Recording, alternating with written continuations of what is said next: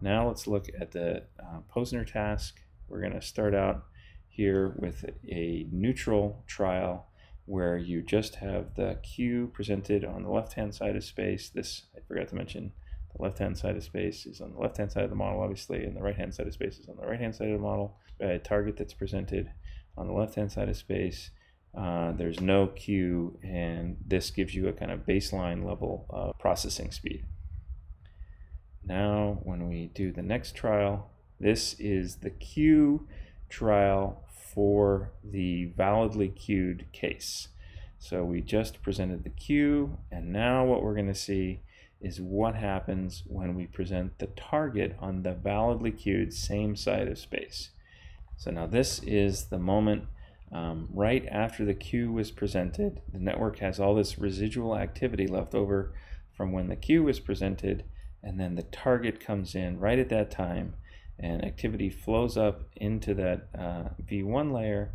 And critically, because attention is already focused on that side of space, these neurons are already essentially getting some boost of activity bottom up, and that's flowing into the object pathway as well. And we'll see that relatively quickly, because of all this kind of spatial attentional support that was driven by the previous Q, the network is pretty quickly able to activate these target object features. Even though they do have to actually kind of compete with the Q features, they do get it activated, and you get a relatively quick response.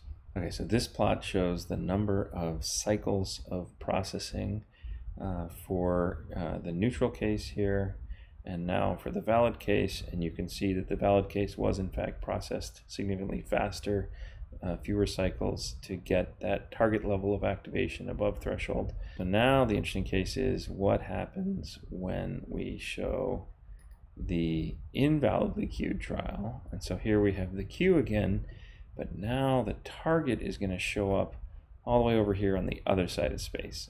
And what we see as we rewind and look at the state of activation just as that target came in, it's essentially having to compete against all that prior activation that was supporting the other side of space.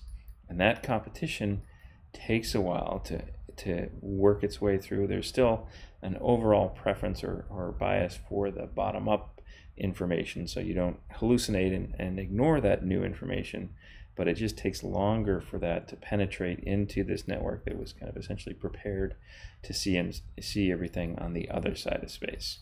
And that results in a net slowing for the invalidly queued case.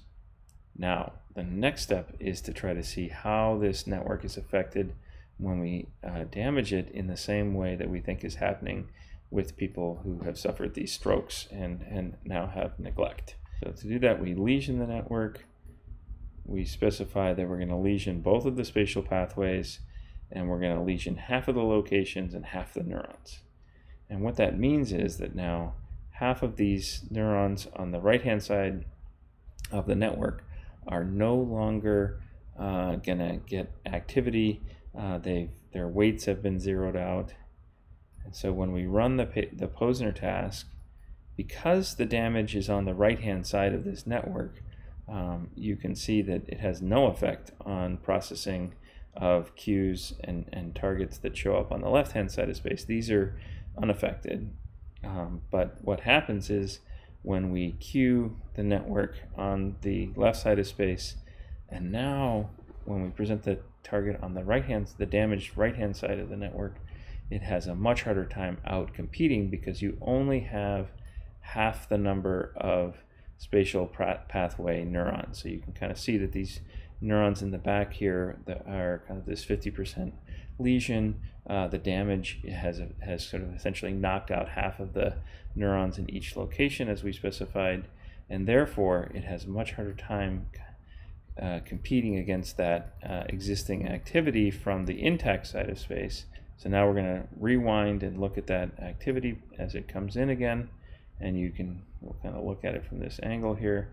The target's going to show up, and now this processing trying to activate this other side of space is having to fight much more strongly against this residual activity from the intact side of space, this damaged side of the network, again, you can picture these classic kind of tug-of-war dynamics that we've talked about at the level of the individual neuron. It's that same kind of tug-of-war now playing out between neurons, between these two sides of space, and this is just a weaker tugger. It's a weaker puller. It has fewer overall neurons able to kind of compete against the intact side of space, and therefore it just takes longer for that to really build up. You can see it really kind of struggling there, and then ultimately it does get activated.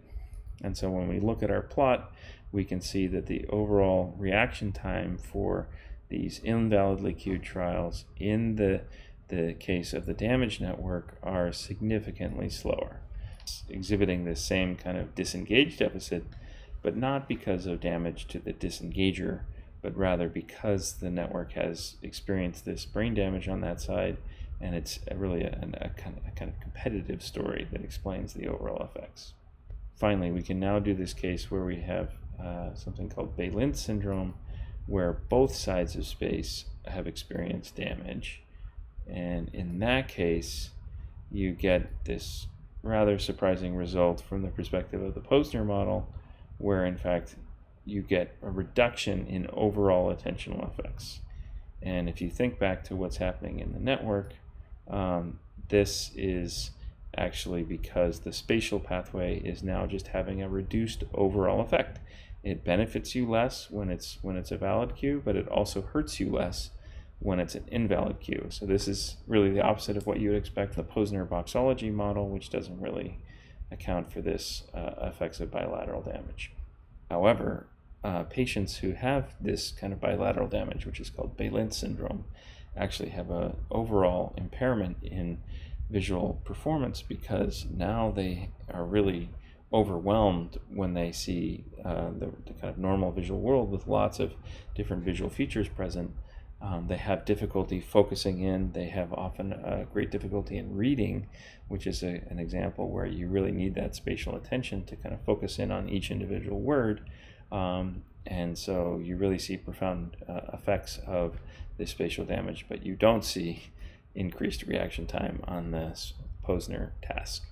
And this model can also show you object-based attentional effects as a result of top-down activity from the object pathway coming down and influencing lower levels. So it's not just spatial pathways that can give rise to attention.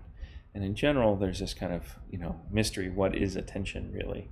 And ultimately, we think in these kinds of models show us that attention is just neural activity plus the effects of inhibitory competition. So there isn't anything here that we think is like a specific thing in the network that we would call attention. It's just the activity and the competition and how those emerge and play out in the context of these different pathways.